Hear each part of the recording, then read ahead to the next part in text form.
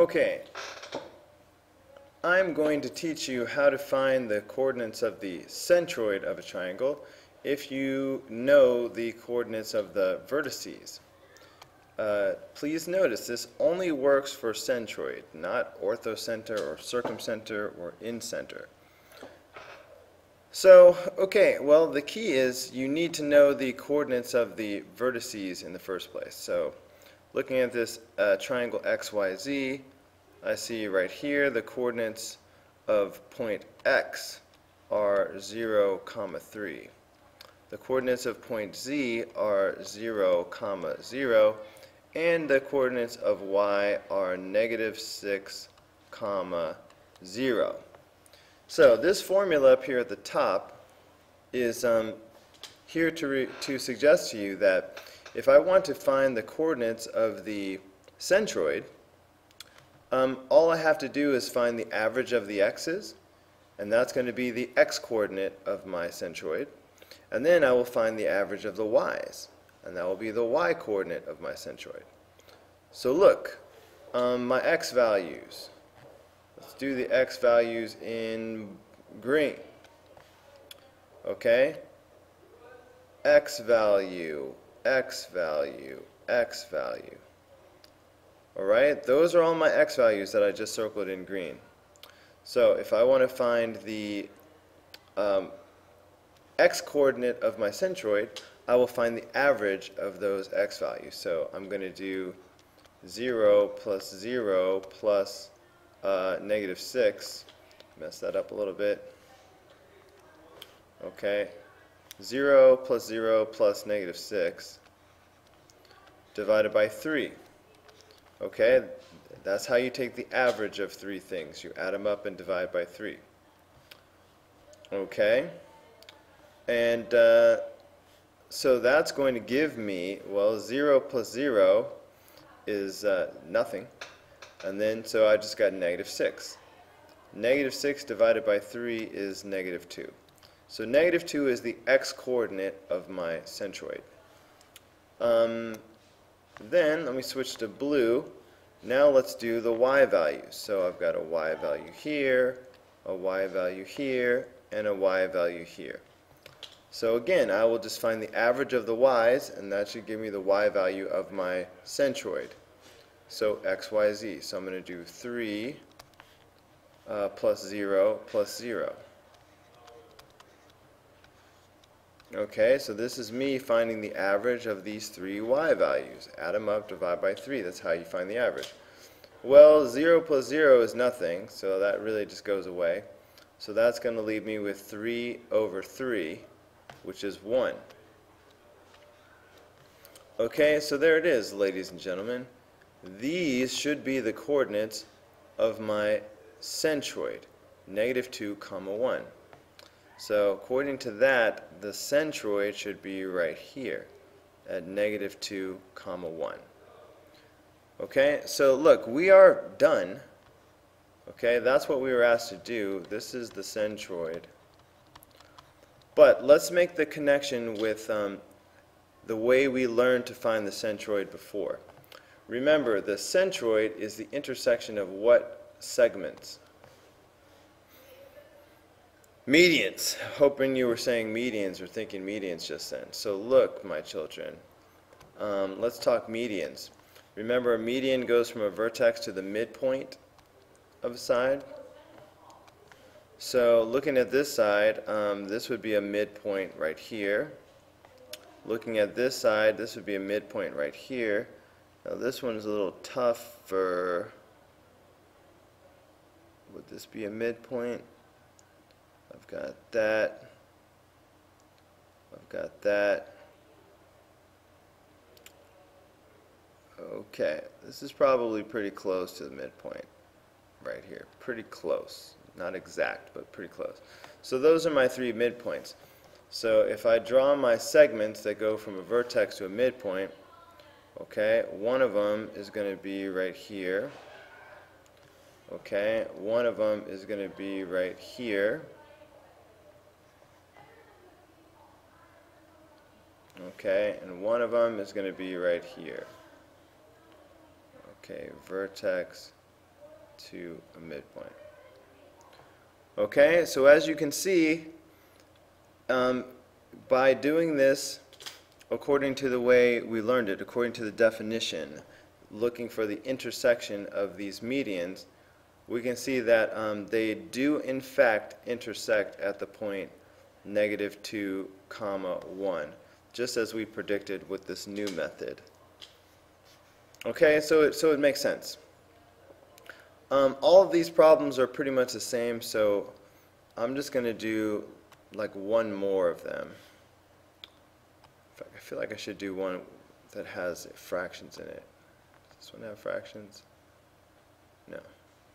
Okay, I'm going to do two more. I'm going to do problem number 2, and then I'm going to skip to one that has fractions in it. Okay, so let's look at this one, problem number 2, just to make sure you have it down. So, first ordered pairs, people. Okay, D, E, F. So point D here is what? -5, 0. -5, 0. Point E is the point 0, 6. And the point F is 2, 0. Okay, those are the coordinates. So let's do the average of the x's and the average of the y's. So once again, here are my x's. -5, 0, and 2 are my x's. So I'm going to do -5 plus 0 plus 2 divided by 3. Okay. -5 plus 2, -5, I guess I'll just show my work here. -5 plus 2 is -3. So that's -3 over 3. So that's going to be -1. So that's the x value of my centroid. Now let me switch colors. Now I'll do the y values. So the y values are 0, 6, and 0. Okay, so 0 plus 6, I'm going to move over a bit. 0 plus 6 plus 0 divided by 3, taking the average of the y's. Well, that's just going to be 6 over 3, so that's just going to be 2. Okay, so there it is. These are the coordinates of my centroid. Notice it matches with what the answer key said in the first place. But one more time, let's see how this matches with what we would have thought. -1, 2 is right here. So they're saying that that's the centroid. Alright, let's get some medians going. Medians, okay, so this is 5. So I need to go like 2.5. No. It's 7, so I need to go 3.5. Okay, so this would be a midpoint right here. Alright, these midpoints are a little hard to see. This would be a midpoint right here. Okay, what do I have going on here? Okay, I don't know, the midpoint's like somewhere in this area. Okay, so one more time. So if I do vertex to a median, okay, vertex to a midpoint, okay, another median, and vertex to another midpoint. So again, they do meet at -1, 2. So we can trust that this system is working out correctly. Alright, so these problems are all the same. The answer key has already been posted, so you don't really need the video just to see these answers. But there's the answer number 3 and 4 using the same method.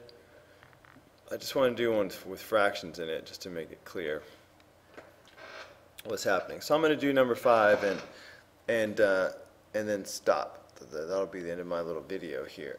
So this will be the last one. So RST. So point R here is 0, 0. And then point S up here. I don't know why I'm putting these dots here. Okay, point S is -1, 4. And point T is 6, 0. So let's just do the same thing one more time. So the average of the x's. So the x's are 0, -1, and 6.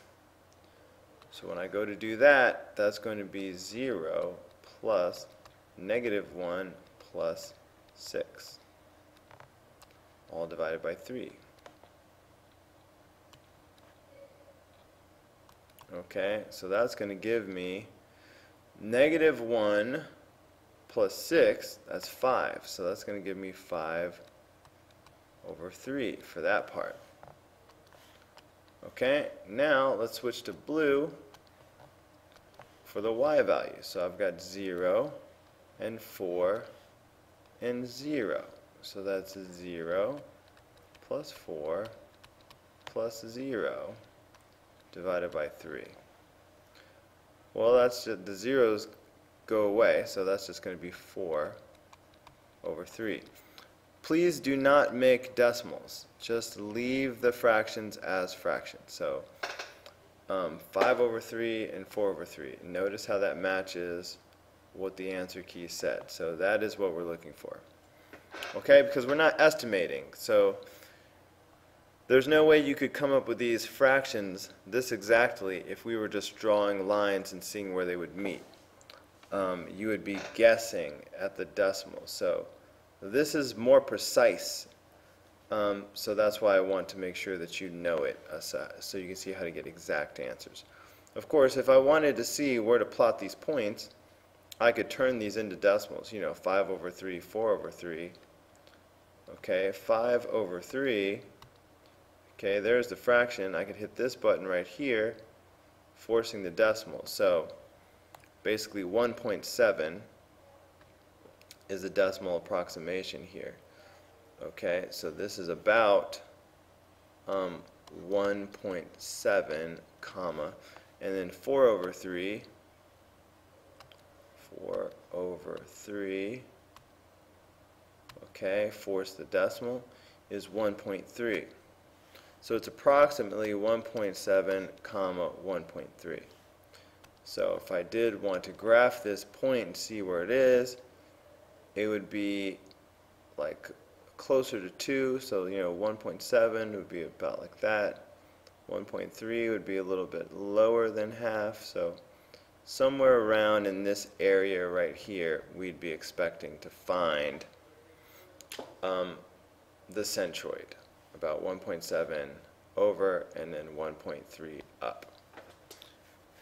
Okay, that should give you the idea of how to do it, so you should be able to do the rest of the problems using those examples. Please make sure you show your work the way I am. If you just copy down answers, you will not get credit.